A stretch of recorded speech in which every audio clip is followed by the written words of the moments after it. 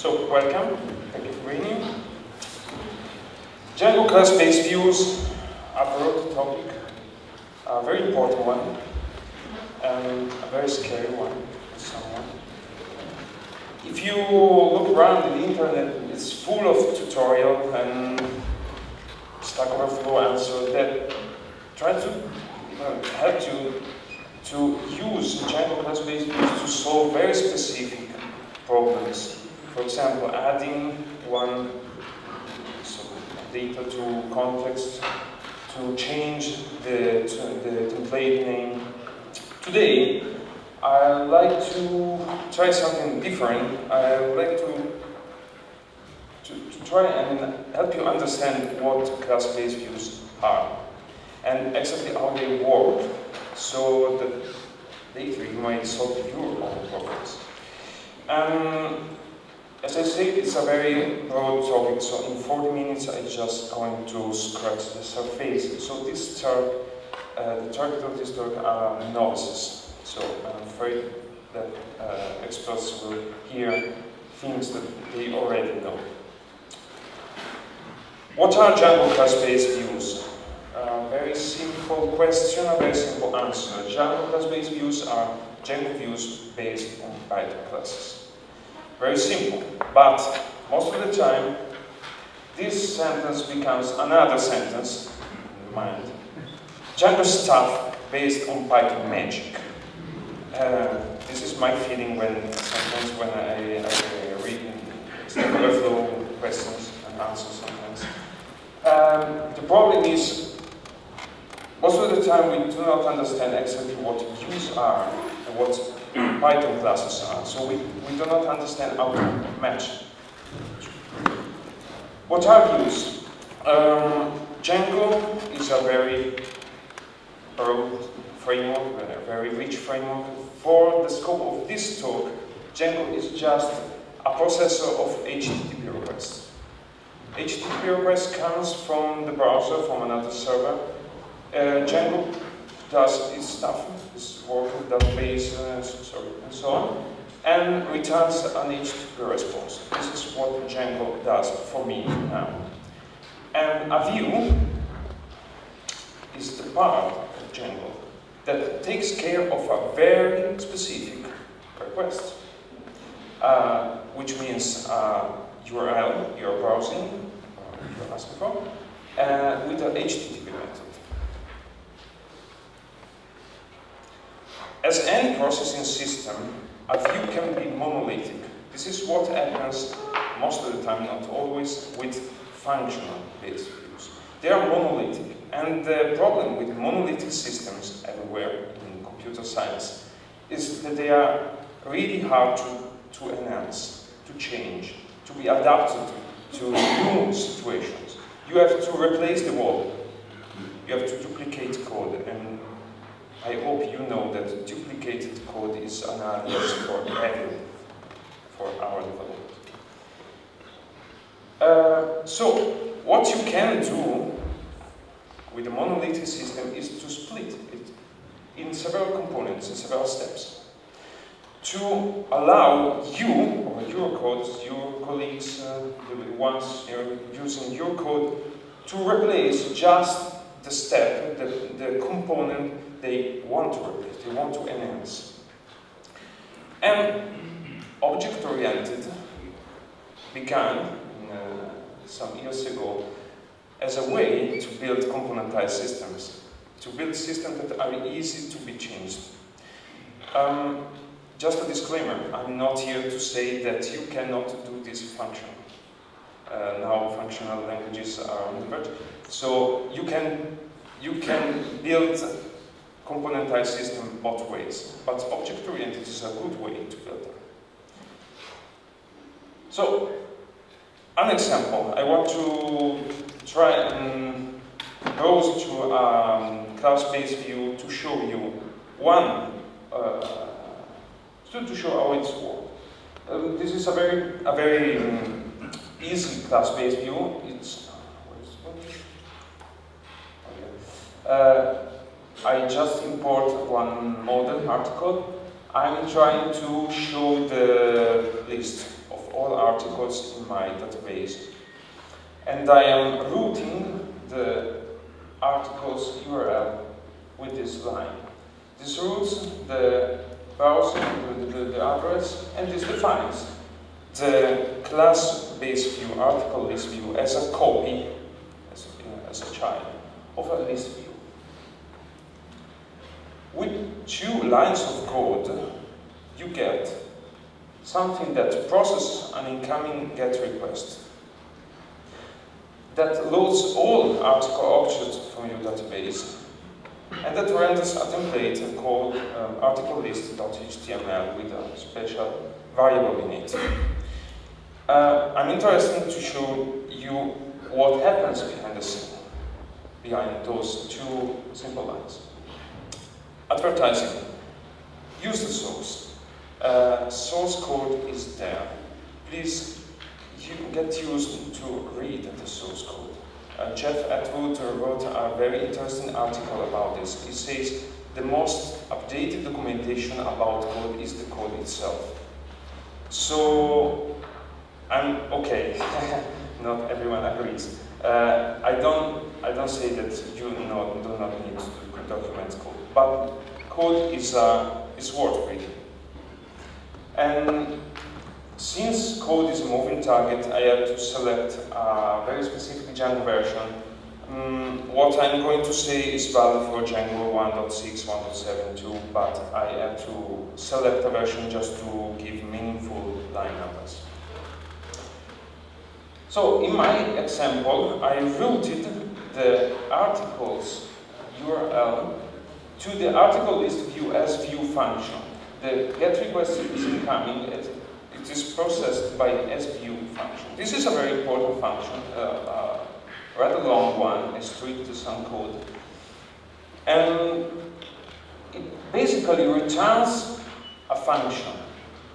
So, as you can see, class-based views are just a trick to allow you to write your function-based views in a more comfortable manner.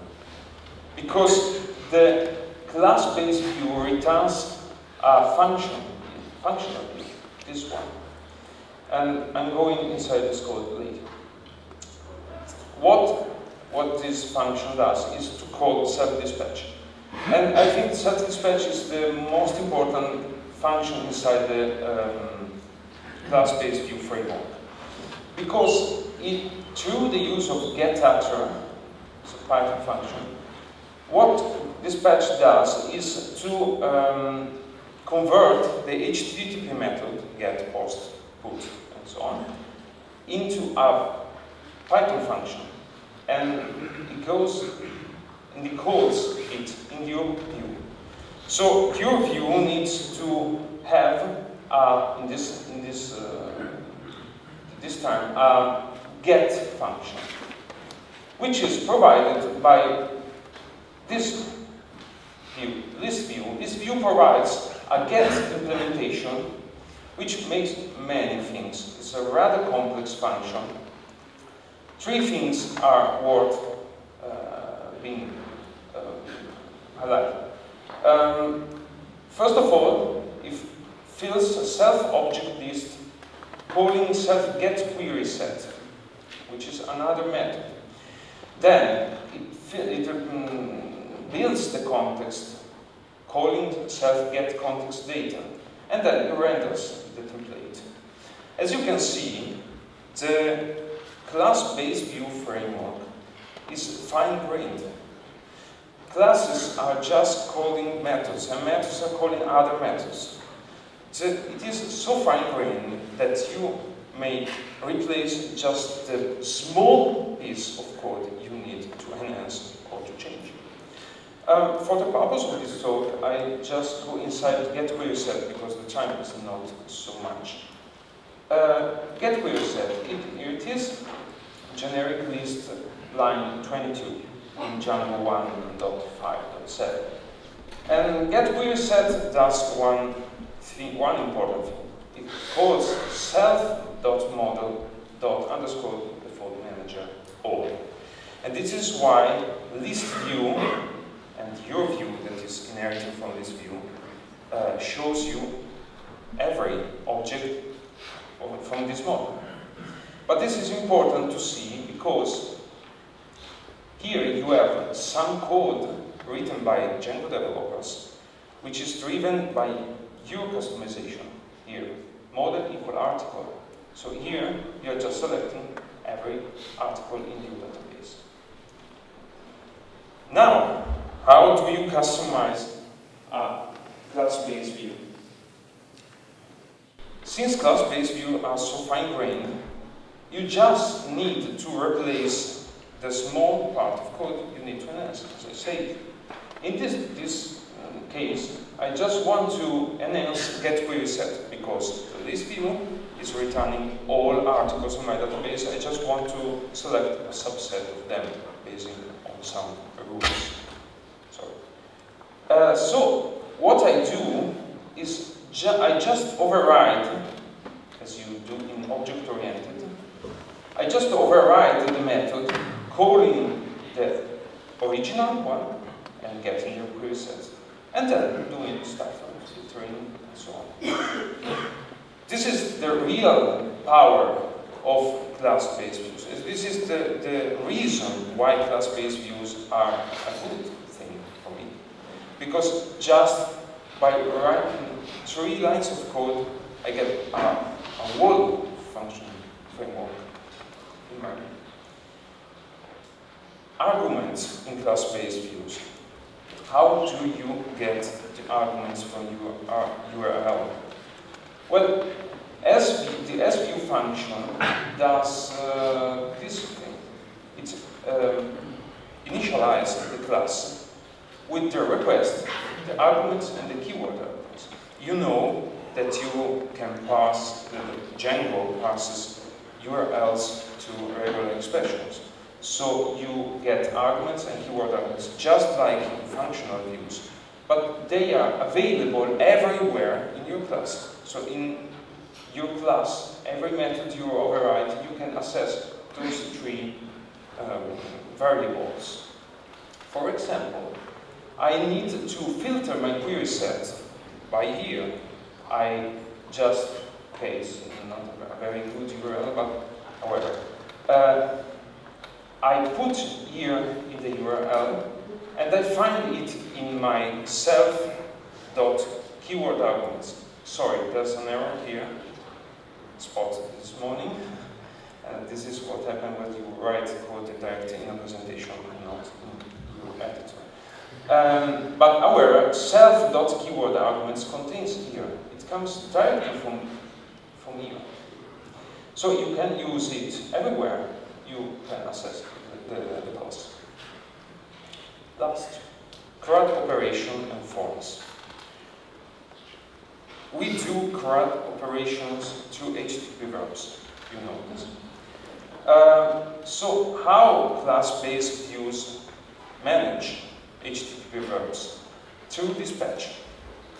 Dispatch, as I said, just selects the function with the same name of the HTTP method. So to deal with a post request, you just need to implement the post function method. And this is a very simple example. I just inherit from create view, which is a view that allows you to create a new object inside the database, inheriting from this model to ignore something. And where does post come from? It comes from process from view, somewhere around in the class hierarchy, which does a lot of things in small code. It calls self-get form class. It calls self-get form. Then it checks if the form is valid. It calls form valid and form invalid. As you can see, form and CRUD operation are fine-grained too. If you get a very small function that simply returns the class of the form. This is the implementation from the Django source code. As you can see, get form class just returns a form class. It's very simple. Very simple to override, very simple to change, very simple to drive, just by defining form class in your class-based view. What about forms last thing? What happens when you browse to a form, to a page containing a form? First of all, you browse to the page, so you issue a GET request. And this is answered. You get a response from the sender.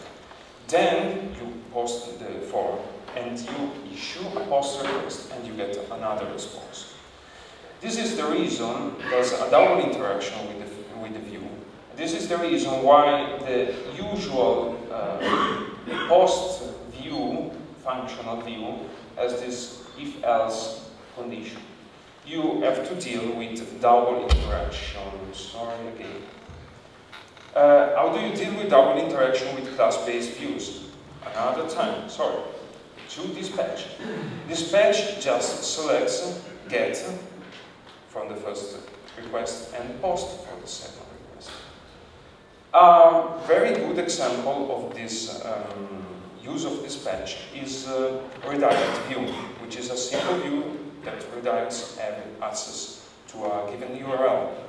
This is from the Django source code here. It implements get to a redirect, and then implements add post options delete input, just calling get. This is how we do a redirect view with class-based views. So this is all. I just scratched the surface of the thing. Go and read the source code. Go and try to understand now why Stack Overflow answers just tell you, well, override that function, and you're done. There's some resources in the internet you can check to better understand the topic. This is one browser, a very good browser of the source code. If you don't want to read the actual source code, you can use this too. There's a project, it's interesting, and I don't here to say it's the good project, but Django Vanilla Views is a try to flatten the hierarchy. It's a good try. If you're interested in class hierarchy, go and check it. Then there are, sorry, self-promoting, 3 posts of mine about Django class-based views, where I go inside the topic a little better than now. Since to understand Django class-based views, you have to understand Python object-oriented. Just try to Google some links to better understand Python OOP. This is a post of mine on Reddit, but I just find it every time by Googling it. I listed some resources that introduce you or better explain you Python object-oriented, which is a little tricky. If you come from another language, Python object-oriented implementation is not straightforward. This is me. Feel free to contact me on internet or here on the conference if you have questions or correction. This is all. Thank you.